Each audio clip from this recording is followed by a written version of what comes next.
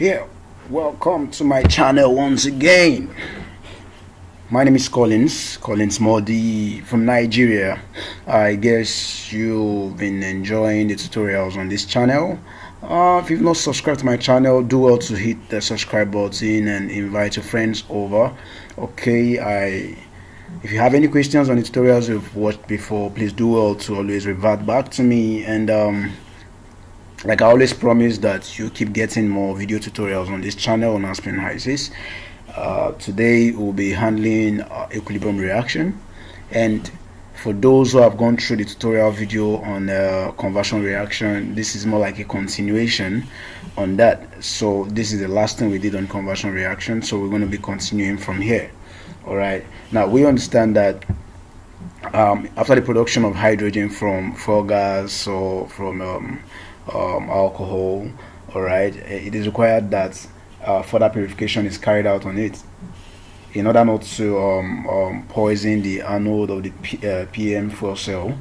Okay, so we have to purify the product from the conversion reaction or conversion reactor, rather. We have to purify it to reduce the concentration of CO to about 10 ppm.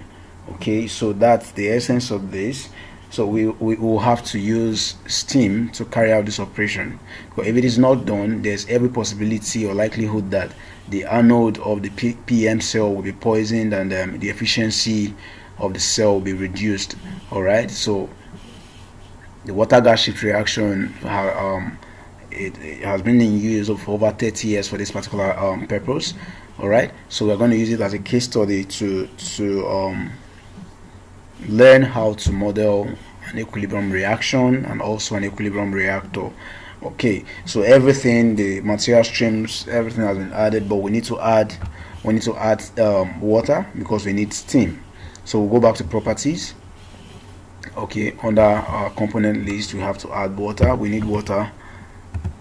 I think that's the only thing we need now.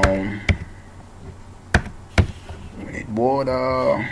Yeah. Okay, so water has been added. Then we'll go back to reaction. We already have our oxidation reaction, so we want to add the equilibrium reaction. All right, so I'll change this to equilibrium. Excuse me, change this to equilibrium reaction. Okay, sorry, this has not been lighted. Okay, equilibrium reaction. Okay, so all right. So I have to add reaction, select equilibrium, click add reaction. We have just one reaction. Okay, so for this reaction we have CO reacting with steam to give CO2 and hydrogen. Okay, so we'll have 1 mole of CO reacting with 1 mole of water to give 1 mole of CO and 1 mole of hydrogen. So as you can see, the balance error is 0. So the base unit, okay, everything we need is in vapor phase. Okay, so all right, so we'll have to leave it at activity, go back, attached to fluid package. Already. Okay, do you wish to hold? No. So now we have our equilibrium reaction ready, so we have to add the material stream. We have to define our steam. Okay, steam. Okay, so here we have mole fraction has to be 1. Okay, 100 degrees Celsius, 2 bar of molar flow rate 100.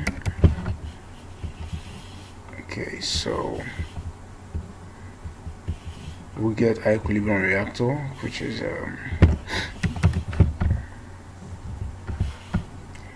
these are equilibrium reactions, so we'll get it out. So we'll have the oxidation vapor reacting with the steam. to give us EQVP, VP, and this. Okay, you can actually give it any name you want. Alright, so we'll come over to change this to equilibrium reaction. Alright, so like I said, you can actually rate this. Your rating depends on your calculations. Alright, your reactor sizing calculation. Okay, alright, so that's all about this. So let's look at this, the composition, and see what happened.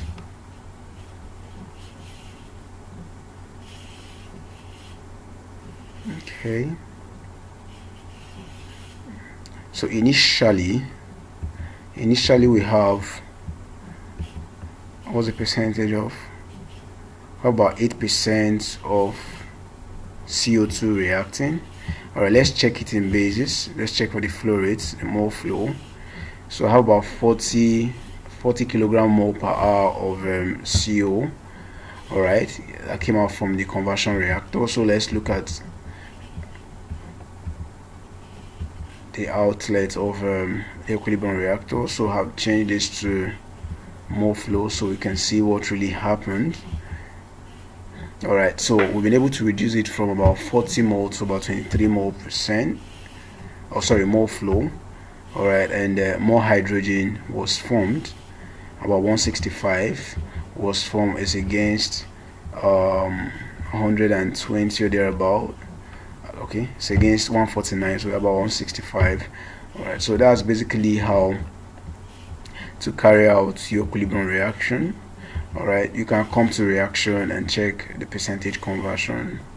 Okay, the conversion can be increased. Alright, you can work more on that to increase the conversion of the reaction. So basically this is how to model your equilibrium reactor. Alright, probably I'll just go back a little so you understand. You come over to the reaction, select your equilibrium reaction, come over to this place, change impute the components, put the stoichiometric coefficients, make sure that the balance error is 0, and select your basis, activity, partial pressure, mole concentration, and mole fraction. If you're using mole concentration, you have to select the phase, is it vapor phase or liquid phase. Okay, the reaction is basically in vapor phase. So let's see the effect on the reaction. Let's see the effect on the conversion.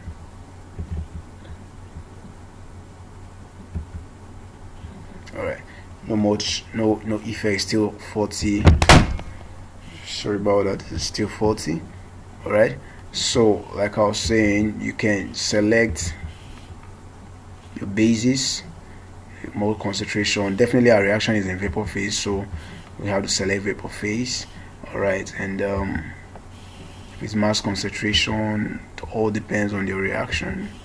You select the basis, that's a phase 2 and all that. So we leave it at activity in vapor phase. Alright, and that's it. So thank you for watching. You have to go through this again so you understand better. Alright, if you open this, all I did here was to come here, impute the inlet, the outlet, that's the vapor outlet, and the liquid outlet. Came over to reaction, selected the reaction set has already been defined from the properties manager. Alright, and came over here, rates my reactor. But for the rating, there are formulas for your reactor design. You can go to Octave Living Spare, that's chemical reaction kinetics. By Octave Living Spare, you see formulas for calculating or for sizing your reactor. Alright, you do that and you know what the diameter of your reactor and the volume will be imputed. Alright, that will also help you a lot.